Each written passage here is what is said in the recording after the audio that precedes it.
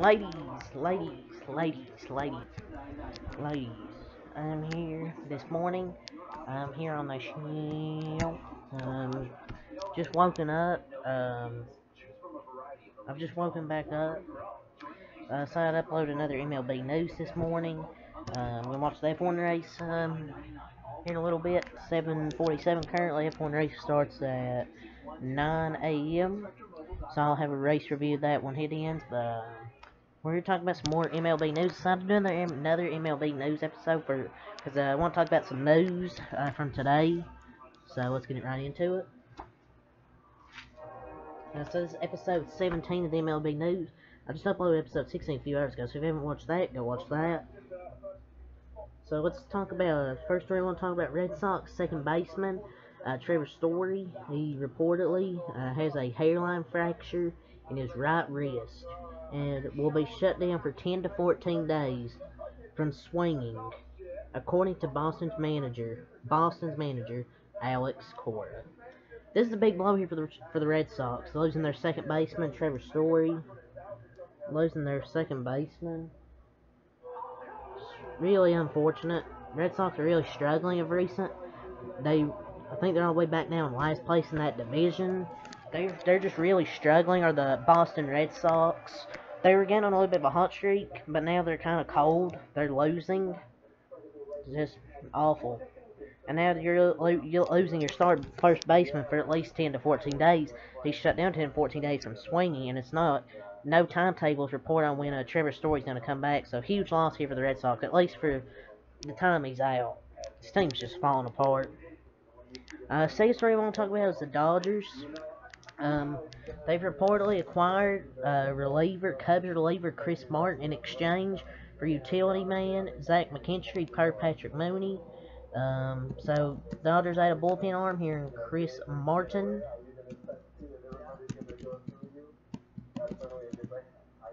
So he's on the Cubs, and Dodgers traded Zach McKinstry because he really wasn't going to get that much. He really wasn't going to play that much. So Dodgers went in and got Chris Martin from the Cubs. So Chris Martin this year's been decent. Yeah, he has a 4.31 ERA and 34 games, but 31.1 innings pitched with 40 strikeouts and 1.3 WHIP. So I think the Dodgers could turn him into a good reliever. So pretty good trade here because Zach McKinstry wasn't going to play much anyways, in my opinion. So I like this trade. I like this trade here. I like this trade. We have another story here breaking. The Tampa Bay Rays have acquired outfielder David Peralta from the Arizona Diamondbacks in exchange for catcher Christian Cerda per Jack Passan. So David Peralta, he was on the Diamondbacks, obviously. So he's now moving on to the Tampa Bay Rays, and the Rays needed an outfielder because Kevin Kiermaier's hurt out for the season after getting surgery. So this makes a lot of sense.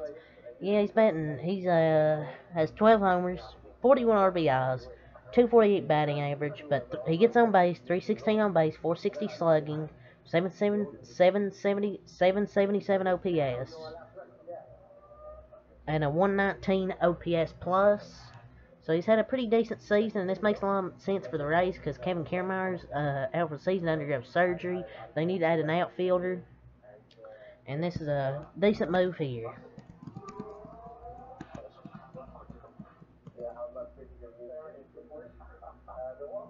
Decent move. I'm not sure who Christian Cerda is. Must be like a minor leaguer, I assume. Because I'm trying to search up his name, and there's nothing there.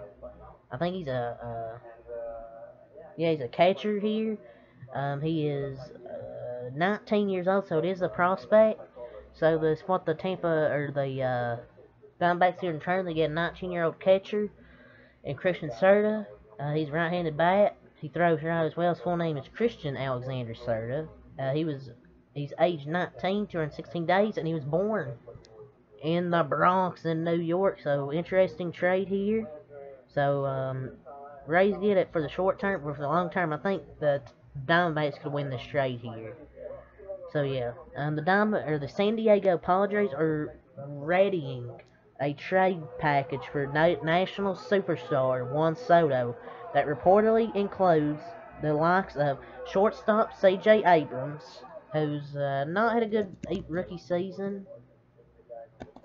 Like, I know he's a rookie, but he should be doing a lot better this year. He has well, he's actually done a lot better as of late. He's got the batting average up. The on base is still 287, pretty decent. But he needs to get that OPS up and that OPS plus, and that batting average. 234 batting average, 2 homers, 11 RBIs, 287 on base, 323 slugging, 609 OPS, 78 OPS plus. So he's got the batting average up a little bit, but I'd like to see that OPS go up. But an outfielder, Robert Hassell. So Robert Hassell, I think it's a minor leaguer, if I'm not mistaken. I don't even know, through this trade package, I just don't know if it's be enough.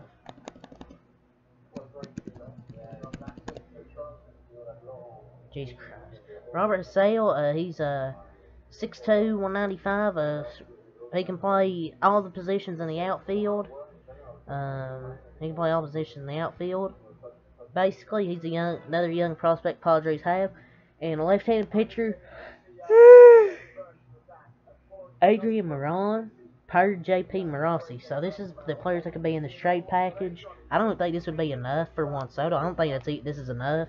C.J. Abrams, shortstop outfielder Robert Sale, can play all positions in the outfield, and the left-handed pitcher Adrian Moron.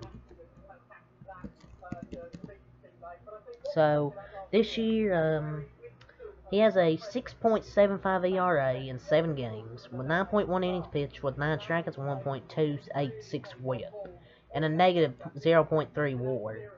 He's been injured most of the season, but even when he's pitched, I mean, in my opinion, he hasn't really pitched well. So this wouldn't be a AL trade package for the Nationals if they were to accept this, which I doubt they would. Because if you're the Nationals, you should demand more if you're the Washington Nationals here. So yeah.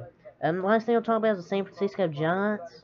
They are reportedly ready to sell and are now listening to certain veterans on their squad, which includes the likes of outfielder Jock Peterson and left-handed pitcher Carlos Rodon.